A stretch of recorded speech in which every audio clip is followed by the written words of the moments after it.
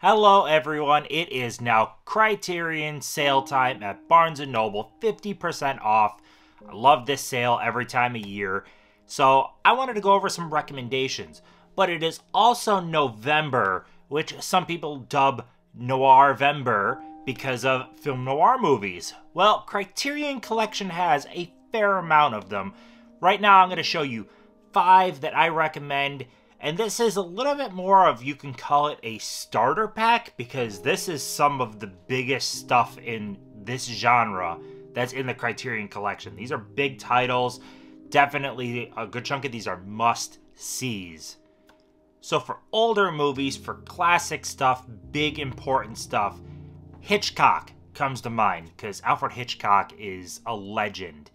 And I couldn't possibly do this video talking about film noir, talking about big important ones, and not mention Alfred Hitchcock's Notorious, starring Ingrid Bergman, Cary Grant.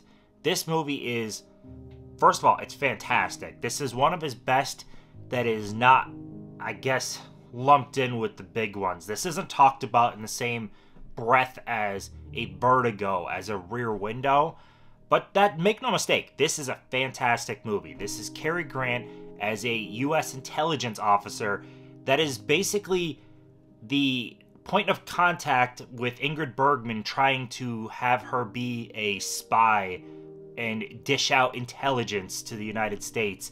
If you've seen, say, Mission Impossible 2, weird segue there, but where she's kind of playing that double agent role in there, kind of feeding the information. Similarities, but this is way better than Mission Impossible 2.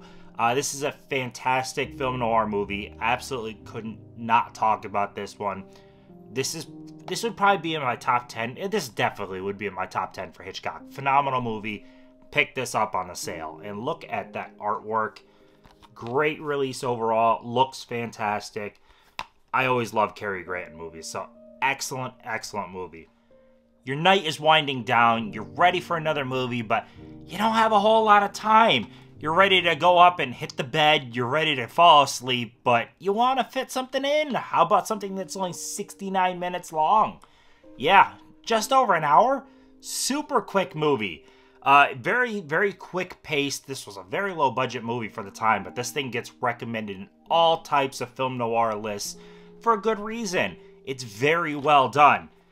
He is a hitchhiker, runs across a woman who happens to die in his, not possession, in his vicinity, and ends up running across this woman also, who is going to pretty much extort money from him to help with... I can't really give anything away. This is a lot of stuff happens in only 69 minutes. But this was really well done. This woman is very, very conniving. He was really good. It was fun. It was a fun movie. Super quick, snappy pacing. I enjoyed that. 69 minutes, you're going to be in and out of this thing so quick. Look at that gorgeous artwork also. Fantastic release. Like I said, super quick pacing. I can't really say too... One of the things with film noir is a lot of it is based on twists and turns, and you don't want to give that stuff away because it can ruin the movie. So a lot of these, you can't really dive too much into saying stuff, but I will recommend you should see it. And then we talk twists and turns, and we're talking about some big movies. How about the one that's basically like the top dog in this genre, I think, at least. It is, you talk film noir, this movie is at either the top of people's lists or pretty much there, and that is Double Indemnity. This movie is freaking incredible. Twists and turns, fantastic acting.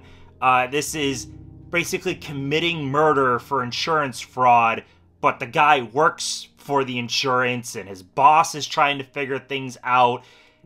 There's a lot of cool stuff in this movie. Fred MacMurray is great. He's been great in a lot of movies I've seen. I still have a lot of his stuff to see. This is a phenomenal movie, and this is basically, as I said, like the top dog in this genre. Like, this is absolutely must-see movie right here. So I guess if I'm going to recommend one out of these 5, I guess make this your starter. You're brand new to film noir. Make this your starter. Really, you will love this movie. I can't possibly give this a high enough mark. You will love it. Pickpockets and commies. How do they work together in a movie? Well, you're gonna have to check out Pick Up on South Street to really see. This is a cool movie. It takes place over a relatively short amount of time, but it is an exchange that's happening that basically gets pickpocketed along the way. Again, film noir, you can't give things away because it can ruin it, and I'm not intending to make a video to ruin this stuff for anyone. But really cool performances. The lead actress was really freaking good. She was supposed to be Marilyn Monroe, apparently, and Marilyn Monroe turned it down.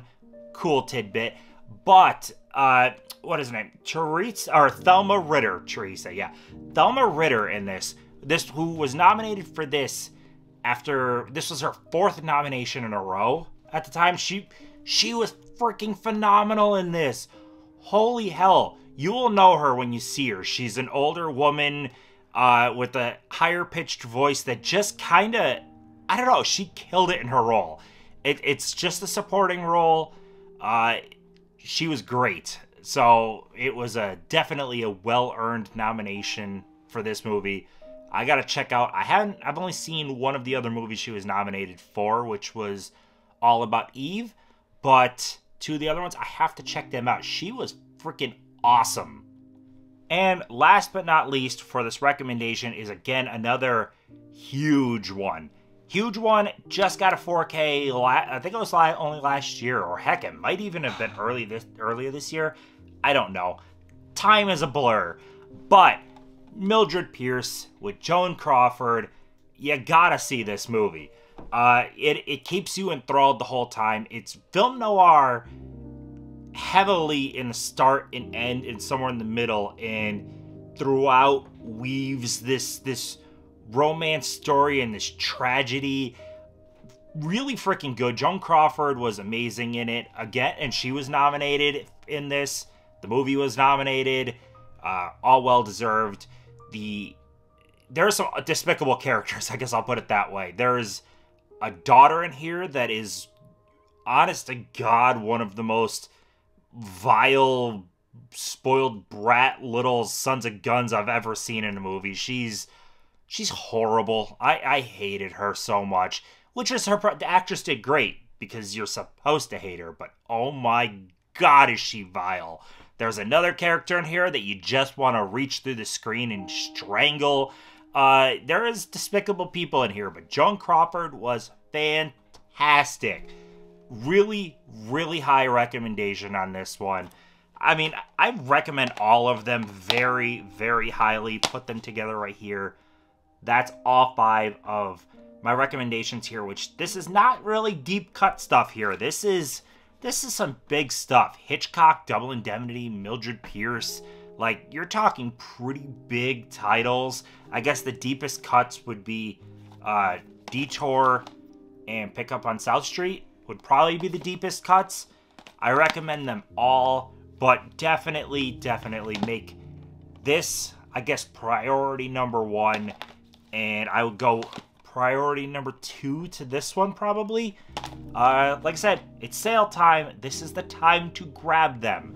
So, let me know down below your thoughts on any of these 5 movies, or all 5 if you've seen them. I'm probably going to be doing another one of these film noir Criterion ones. I'm going to try to put out a couple of film noir recommendation videos for you. I know I'm going to be doing a Kino Lorber one, because, God, Kino Lorber's got a lot of great ones. But yes, that is all I have. Thank you so much for watching. Go enjoy that Criterion sale time. Go buy some movies. Go enjoy them. And that's all. Have a good one.